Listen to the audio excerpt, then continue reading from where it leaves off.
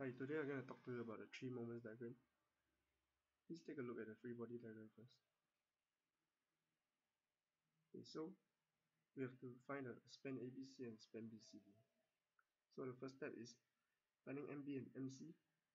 Next, finding the resultant forces and drawing the shear force diagram and bending moment diagram. So I'm going to talk to you about how to find MB and MC today. So for span ABC, this is the standard formula you'll be using. First, you'll take a look at the left hand side. Do take note that there's a 0 here because we are taking the moment at A.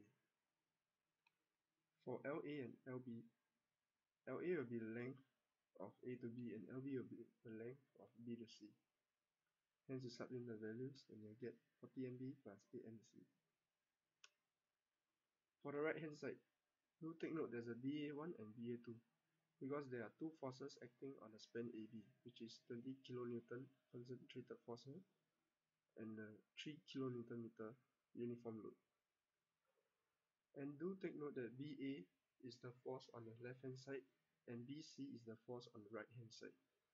So when you are using the formula, do use the formula for the left hand side for BA and right hand side for the BC.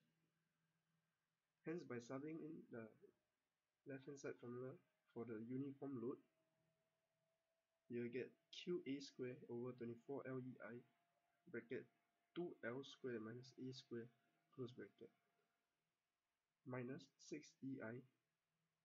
This is the formula for the concentrated load for the left hand side. Because the force is acting here is at the left, while the force acting here is on the right. That's why we'll use the left and the right formula for VC. So you sub in the values, you get negative 1414.08. This is your equation 1. Next, for your span BCD, it's the same standard formula, but the alphabets you have to add 1 on top of each, from A to B and B to C and C to D. For the left hand side, MB LB plus 2MC bracket LB plus LC close bracket plus MV LC.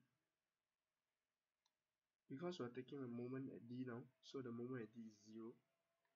So I sub in the values. You get 8 MB plus 36 MC, that's your left hand side. For the right hand side, because there's no uniform load now, we are using the formula for concentrated load. So for CB and CD, CB will be the force on the left hand side and CD will be the force on the right hand side. Okay, so you sub in the formulas, cancel away 6 EE, and you get